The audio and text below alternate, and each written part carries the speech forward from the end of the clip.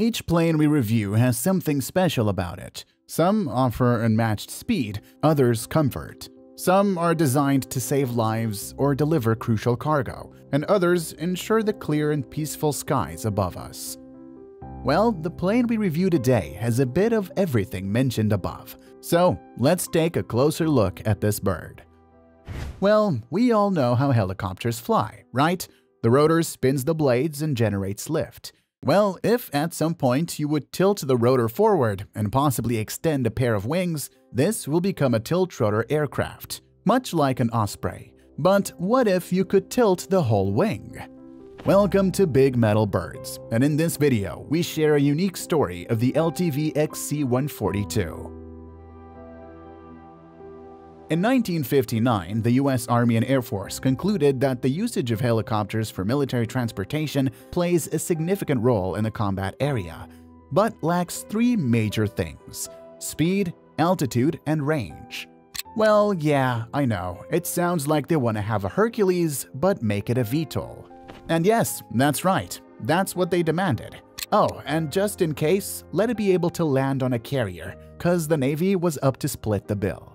So in 1961, all three, the Army, Air Force, and Navy, reached a consensus, and the project was officially designated as the Tri-Service Assault Transport Program, under the guidance of the Navy's Bureau of Naval Weapons.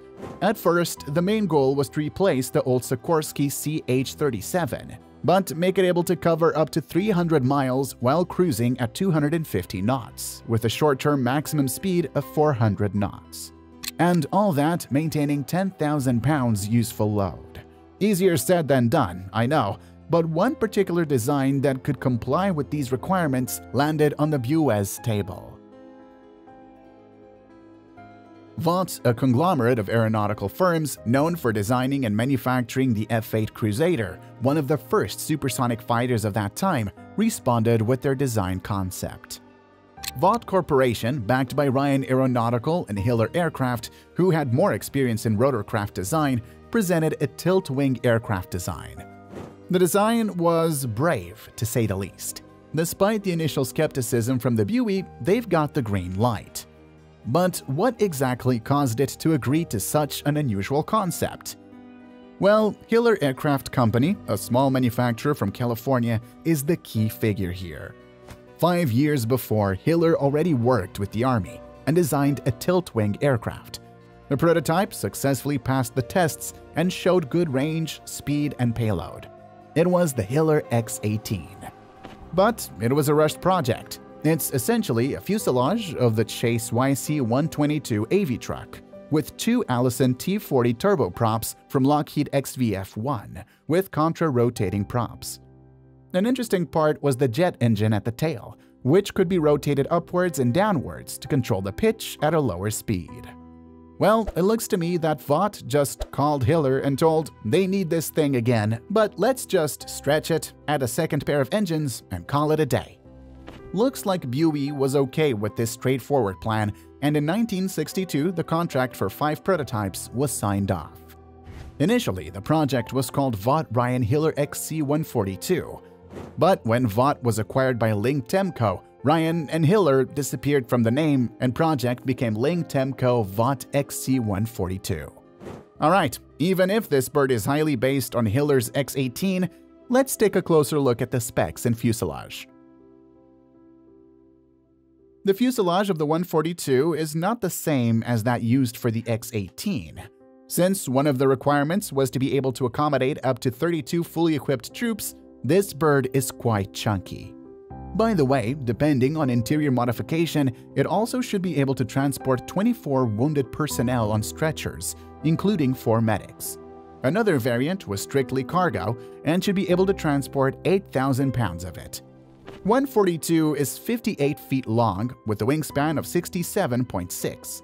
Fuselage useful width was 7.5 feet and the height was 7, giving it a rather boxy shape. Its empty weight was 22,500 pounds, while its max takeoff weight was 44,500 pounds.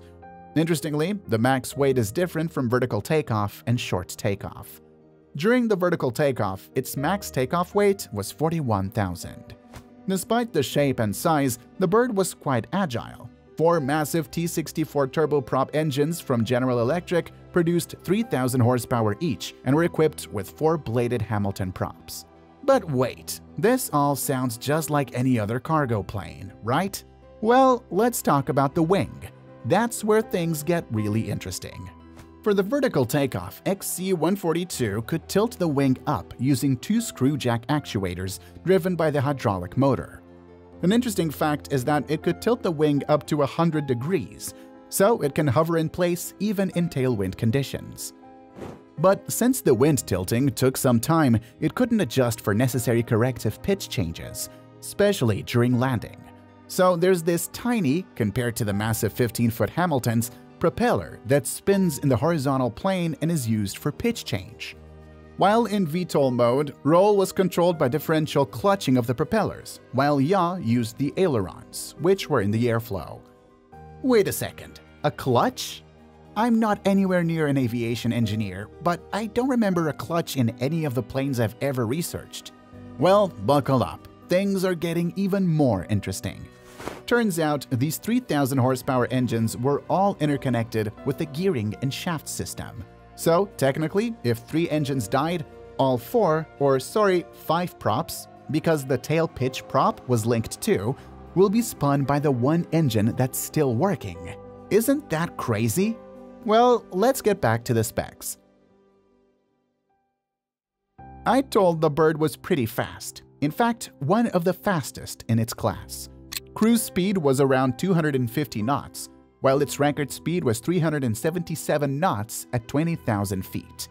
Of course, 4 massive General Electric engines needs lots of fuel, so a 1,400-gallon tank allowed it to cover 400 miles on a mission, while the expected ferry range with additional fuel tanks could be up to 3,500 miles.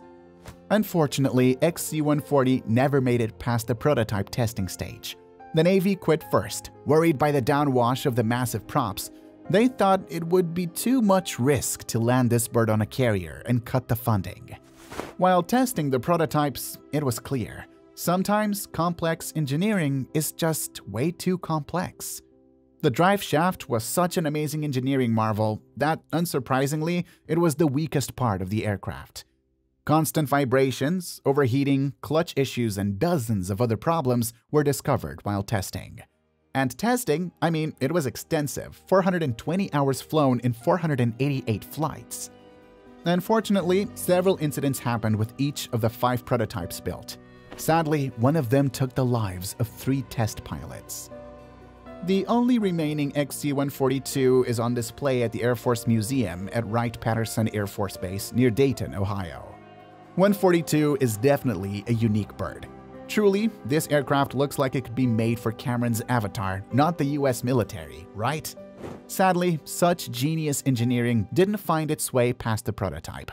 But on the other hand, it made its contribution to the development of VTOL technologies, which are widely used by the military and maybe will be used for civil transportation very soon. Thanks a lot for watching this video. I hope you enjoyed it as much as I did while researching this bird. Please don't forget to like this video and subscribe to our channel for more fascinating stories from above the clouds. And until next time.